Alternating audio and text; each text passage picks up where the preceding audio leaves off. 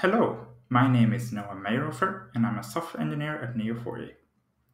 I've been part of a project called LLM, where we have taken a look at how we can use large language models together with Neo4j or see what use cases can be found there. And we've also created a few demos in this project. Today we're going to take a look at one of these. It's called unstructured import. And the goal with this demo is to create a knowledge graph from unstructured data. So we basically take some unstructured data, in this case text, put it in LLM and see what knowledge graph it creates from it. And today we're gonna do that with the Wikipedia article for the James Bond franchise, because I think it's a pretty good show of some strengths and weaknesses of this demo. But yeah, let's get right to it. So this is the interface. We have three options down here. We can either toggle if you want to use a schema or not, select a file, or just click import.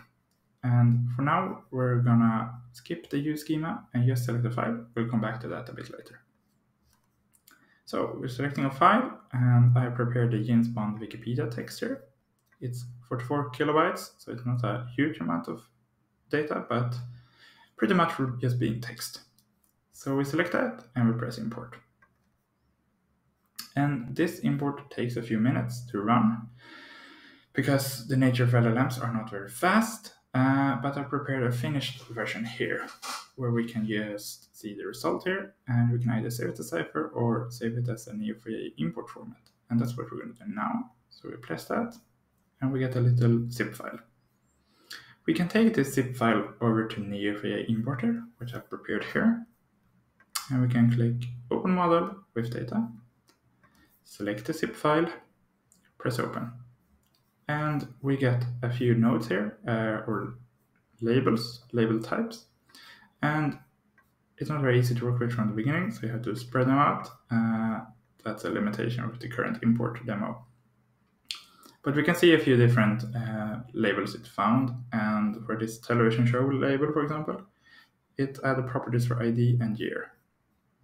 We can run a preview to see kind of what the graph would look like, something like this. And then we can press run import to import whole graph. And import completed successfully. Great. So let's go over to the query tab, and we can run out the query here just to show all the connected nodes in the graph. And if we zoom in here, we can start over here. We got the author Ian Fleming, but here it already made a mistake. It says he published these books. And I'm fairly certain he wrote most of these at least, maybe he published one of them, but all is published by him. Maybe it's both, but then in that case, I think we should have relationships for wrote as well. And we can see here that if we follow this created by, we can see there the James Bond character was created by Ian Fleming, which is correct as far as I know. And we can see also here that James Bond is connected to a lot of nodes, which is reasonable. But I think, I don't find the node right now, but it made a mistake here somewhere where it connects the character as a franchise node. So it basically says this other character appeared in the James Bond character. Oh yeah, I think it's here, Wesper Lind. Character in James Bond, which would be correct if James Bond was a franchise node, but it's a character node. So it makes some small mistakes there. But overall, I think we got a pretty cool knowledge graph out of just a few minutes of work. And you can probably work a bit with this to get it to work better, but as a proof of concept, I think it's really, really cool what you can do with this technology. So let's delete this graph and go back